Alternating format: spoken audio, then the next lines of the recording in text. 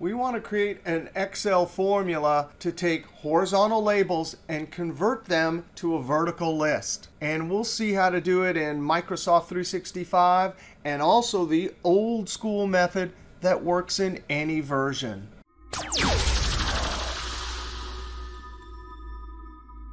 The new school of formulas is the new calculation engine in Microsoft 365 and in Excel 2021. And it's all about building the formula in the top cell and allowing the results to spill from that top cell. Now we want to take these labels and list them vertically, but I want to preface each label with the numbers 1, 2, 3, 4, and 5. So in the top cell, we'll use the new function sequence. Now for rows, if I tell sequence 5, it'll spill the numbers 1 to 5 down the rows. And the information about how many rows we want comes from how many columns there are. So I'll highlight. And we don't have to lock because this spills the result from the top cell. So if I close parentheses, and when I hit Enter, it spills the results. Now, dynamic spilled array formulas do not live in any of the cells below the top cell.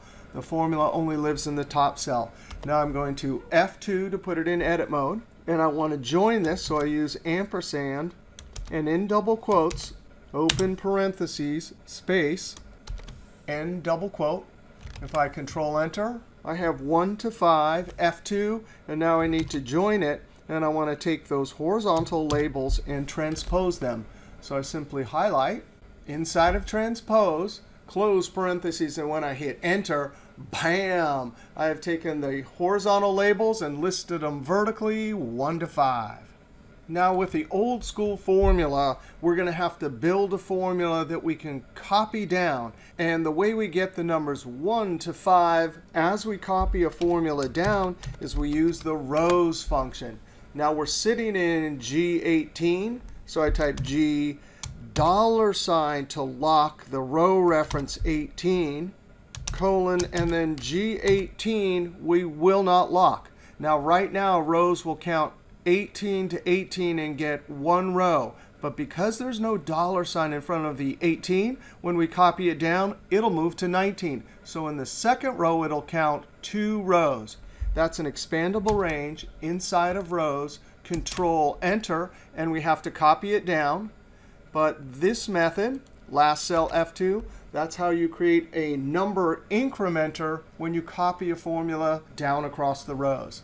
Now in the top cell, F2, we'll join it to parentheses space, Control-Enter, double-click and send it down.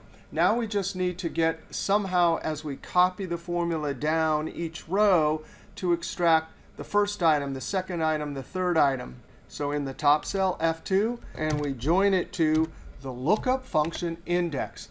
Now the array, those are the 5 labels up at the top. And we need to lock this because we're going to copy it down. So F4, comma. And we actually need a column number, meaning in this range right here, I need the first column, second column, third column. But because this is a one-way array, backspace, the row number knows whatever number we put here to simply extract positionally first, second, third, and so on. Well, of course, since we're copying this formula down, Control-C, Control-V, rows will do exactly that. As we copy down, it'll give us 1, 2, 3, 4, 5, and index will look up the correct label. So Control-Enter, copy it down, go to the last cell and F2. There's our old school method. Now here's your bonus. And this is a no bonus. In the top cell here, I do not want you to do this. And guess what? It'll work because row of A1 is 1. And when we copy it down to the bottom, row of A5, well, that's 5.